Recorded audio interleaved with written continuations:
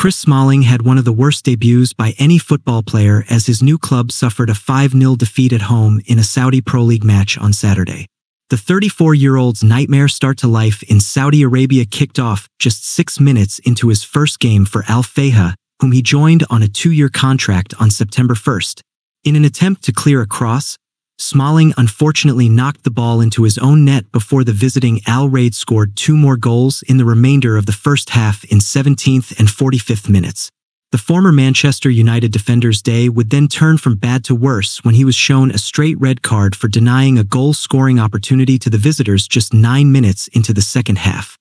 ultimately marking the end of his first match. Al-Fayha conceded twice after his dismissal to register the club's biggest ever defeat in the Saudi top flight. Clearly, Smalling's arrival from AS Roma did